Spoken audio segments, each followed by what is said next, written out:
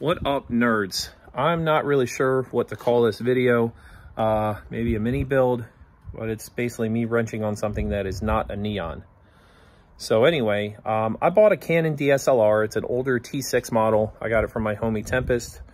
She just wasn't using it anymore, and I was like, you know what? This might look cool. So I got it. I got some lenses.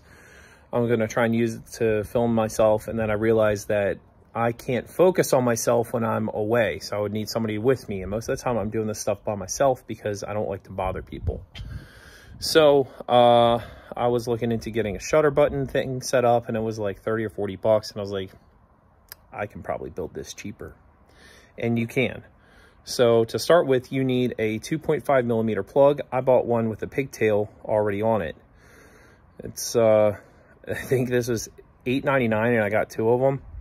And then I took some 3-strand wire from a job that we were scrapping. So this is the pinout from this. There's the, I'll put up a link. I'm not Amazon affiliated, so I don't really care if you buy it or not. So the black is the ground. The white wire, when it goes to the ground, is focus.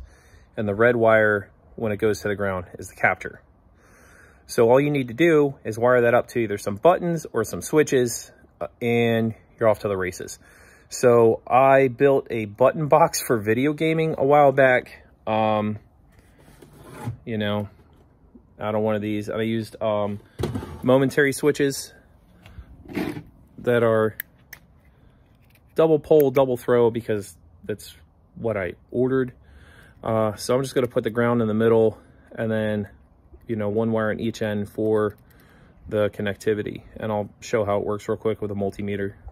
All right, so sorry my hands are still dirty. I worked on my neon all day, and I don't have any good hand cleaner at the house right now, but I'm using a double pull, double throw switch because it's what I have. But you can do this using anything as long as they're momentary buttons. I mean, you can use latching buttons, but you have to remember to turn them on and then turn them off. And if you want to use 2 separate buttons, you're gonna have to wire it like this, where you loop the grounds between the 2 switches because it's looking for continuity. So you would just run the red wire to a positive of one switch or button, run the white wire to the positive of the other, and then run the black to the negative on both, and loop it between the 2, you know, or run it to one and run it across. It doesn't really matter how you wire it, as long as, you know, the black wire from this connector gets to both negatives, because then it will be able to make the continuity loop. Anyway, I'll show you how this works real quick. So I have my meter on. I'm gonna try and, so if I push, now I can do this side too. I do the same thing. Now if I jump over here, it doesn't do anything unless I press the switch up.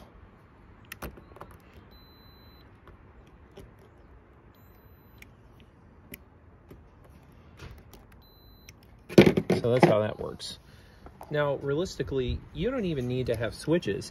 You could just touch these wires together if you wanted to, and it'll cause it to focus or take a picture. But I want it to work. So I took one of my wife's little craft boxes. I drilled a 1/2-inch hole for the switch to go into, like that. I drilled another side for this wire to slip into. And all I'm gonna do is put a zip tie on here so that the wire won't go back through. I'll run a zip tie on it. I'm gonna leave the end long so it can't pull through. And there you go. So here's how I've attached for now on the other side. Since I'm using a 3-stranded wire that has red, black, and then a bare ground wire, I ran the black wire to the ground, the red to red, and then the black wire of my cable to the white wire from the plug, which is separate from this one. Now, realistically, you can use any wire you have. If you have an old Cat 5 cable, a phone cable, you know, 2 speaker wires, as long as you put the grounds together, it's going to work, because it's just looking for continuity. This is not carrying any voltage. Fighting me a little bit. But once I get it clamped down, it's gonna it's gonna work. That one there.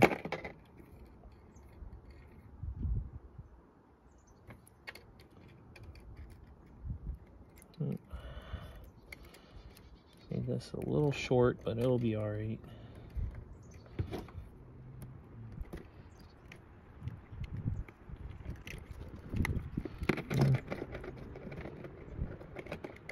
This one in the middle. And there we go. Now, we can test this, but I gotta really spruce that up too. But here's how I'm mounting it. Put that through. There they are. I'm a little on, off, on. Actually, I'm gonna take this and flip it upside down. So all that stuff's on the bottom. I don't think it really matters, because this is gonna work regardless.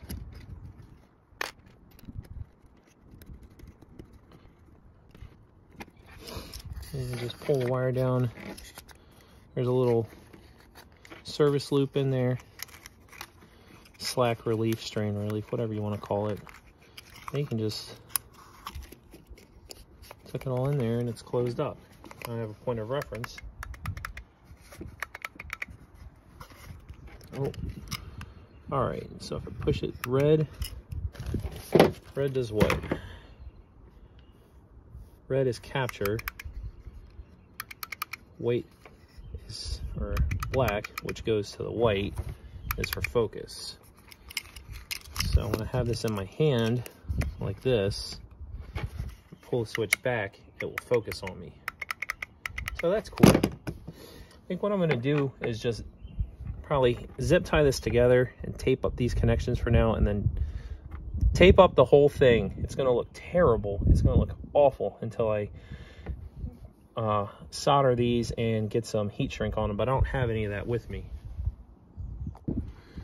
All right, so the point of this is you zip tie these two wires together and there's not gonna be any strain on these actual connections down here. All the strain's gonna be on the jacket of the wiring. You just gotta get a good pull on it. And they won't come apart. Really kind of a proof of concept for me, but also put it out there, show that, you know, not everything has to be perfect to work. So let's cut this down a little and then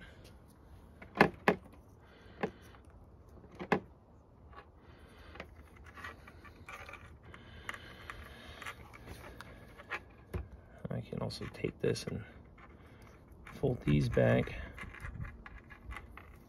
Oh yeah, this is terrible. I regret doing this, but you know, whatever. I mostly just take pictures of myself. Well, not even take pictures, I take video of myself in my yard, so it doesn't matter if it's ugly, it's gonna work. I like the pieces of junk I drive. Plus, there's like 40 feet of cable here, so I'll be able to start, you know, focus on myself from far away. Now, the only problem with my camera is that I can't start a video using the shutter button. I can only take pictures. But anyway, let's get it hooked up and see if it can do the thing. So as you can see, it's out of focus. Pick up the box.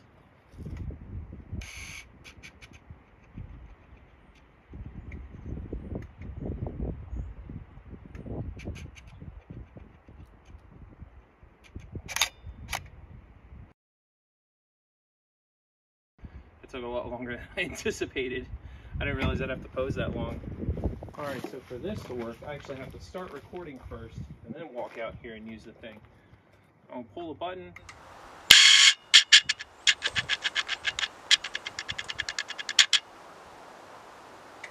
and it's in focus. So this is all new to me. I've never owned a real camera before. I've never done this before. So this is kind of interesting, and at least with something like this, you know, the material and the items are so cheap, I can just like literally toss it after I start filming so it's out of the shot, although I don't really care if it's in the shot either. So, cool, you know, an hour a day will keep the jack stands away, but, you know, 15 minutes on a Thursday evening will get you a shutter button built in a wooden box from the dollar store.